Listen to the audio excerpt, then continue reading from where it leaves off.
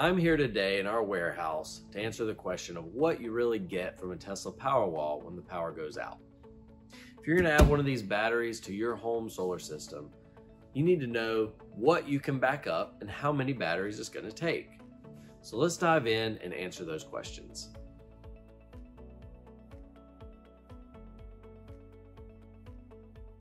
What you get during a power outage from your Tesla Powerwall is really dependent on what you want backed up and how many Powerwalls you need to make that happen. So as we're exploring this with homeowners, each home is so unique and has different energy needs that we typically go through a checklist with you.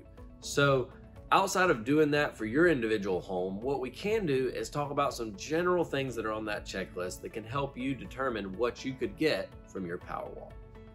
So if we start with a single Powerwall application, so what we would call a partial home backup, what we're talking about here is people that are just looking for a few core items to stay on during a power outage.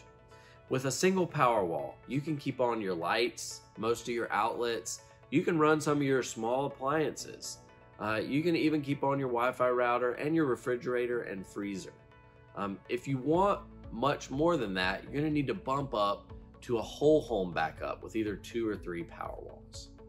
And so when you move into from the one Powerwall system with sort of the core things that you might want to keep on during an outage, when you move from that to a 2 Powerwall system, you keep everything in the first set, but you also can add things like an air conditioning system, like your electric stove, an electric dryer, even a smaller 30 amp EV charger.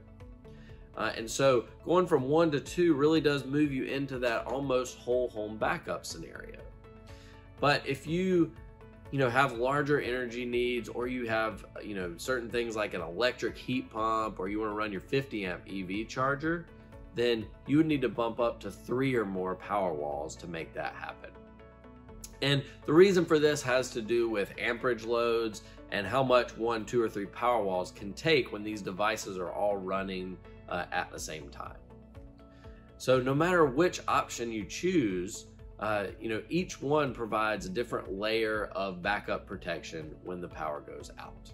Along with solar batteries, one of the things we're excited about now is a new product called a SPAN Smart Panel. And it's a smart electric panel that, when paired with batteries, gives you even more flexibility when the grid goes down, because you can, in real time from an app on your phone, decide what you want to run or what you want to turn off in your home. And see, this can extend the life of your battery by allowing you to choose what is running or what is off when the power goes out.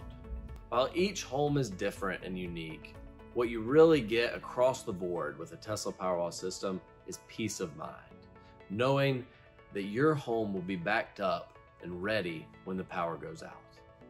If you want to talk a little bit more about your specific home's needs, get in touch. Our solar educators are here ready to chat and answer questions to help determine if a solar and battery system is right for you. Otherwise, thanks for joining us to learn a little bit more about what you really get from a Tesla Powerwall when the power goes out.